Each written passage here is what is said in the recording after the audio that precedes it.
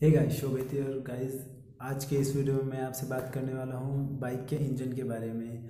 अगर आप bike engine की रिपेयरिंग सीखना चाहते हैं और उसके बारे में जानना चाहते हैं, चाहे वो प्रोफेशनली जानना चाहते हो या आपकी हॉबी हो, तो आज इस वीडियो में मैं आपको ये बताऊंगा कि बाइक इंजन का बेसिक स्टेप क्या होता है, बाइक इंजन रिपेयरिंग का।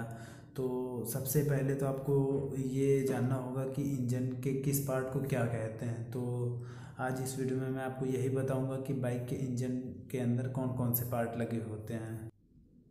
वीडियो को शुरू करने से पहले मैं एक बात कहना चाहूँगा कि अगर आपने चैनल को अभी तक सब्सक्राइब नहीं किया है तो प्लीज़ वो जो लाल कलर में सब्सक्राइब लिखा हुआ है उसको दबा दीजिए और उसके बगल में जो बेल आइकन है उसको भी दबा दीजिए।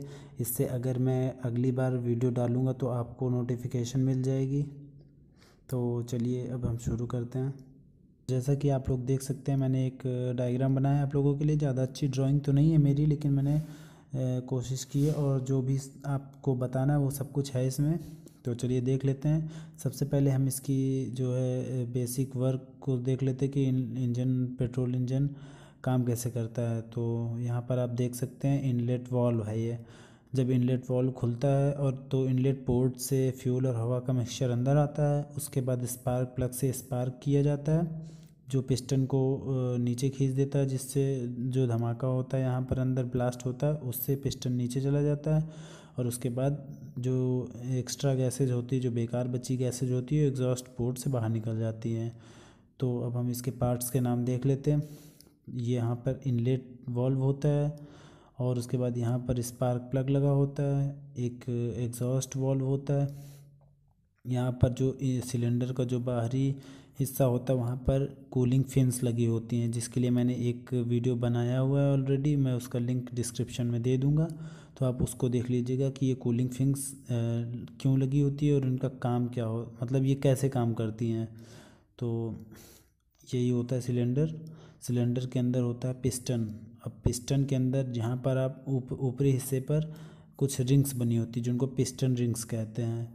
उसके बाद यहाँ जो क्रैंक से पिस्टन को जोड़ती है जो रॉड, तो उसको कनेक्टिंग रॉड कहते हैं। उसके बाद कनेक्टिंग रॉड क्रैंक से जुड़ा होता है क्रैंक पिन के द्वारा। और उसके बाद यहाँ पर क्रैंक सॉफ्ट होती है जो क्रैंक और पिस्टन के द्वारा जो रोटेटरी सॉरी जो रेसिप्रोकेटिंग मोशन आती है उसको रोटेटरी मोशन में कन्वर्ट करती है। ये टीडीसी और बीडीसी का मतलब होता है टॉप डेड सेंटर और बॉटम डेड सेंटर।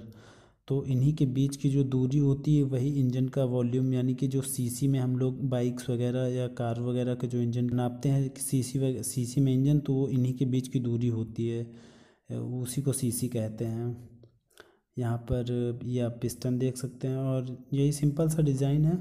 आप लोगों को बहुत सारे लोगों को पहले से ही पता रहा होगा, लेकिन मैंने सोचा कि पहले बता देते हैं शुरुआत करने के लिए।